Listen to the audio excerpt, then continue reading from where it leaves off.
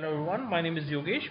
In today's video I will explain you how you can fix the issue of internet disconnection while uploading the large files.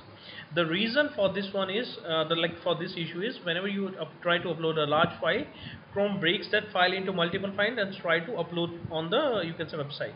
Now the problem comes is you can say flood your Wi-Fi router with a lot of files and a lot of data, and it stops working and give you a disconnection in between. So how you can fix it? It's very easy solution. You don't need to install anything extra. In the Chrome itself, you right click on your web page before loading that web page. Okay, right click on the web page, go into the inspect, right click inspect. I went. Then you have to go into this network settings. Okay, network settings, let me just expand it. Here at the end you will see this online. Okay, instead of online you need to select this add.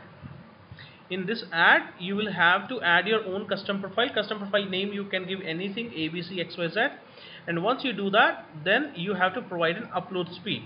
By default it's 0 means it can be unlimited. Okay, so what you have to give is as per your, you can say, broadband speed. Suppose it is like 20 mbps, you can give it like 6000 is kb, so it converts into an mbps. So whatever your speeds, give almost half of your broadband speed. Save the profile, cancel it, sorry, to save it, and then go back. I'll just show you here. Then select that profile. Okay, once you select that profile, open your website. I will use Google Drive for uploading the video. Okay, clear this one,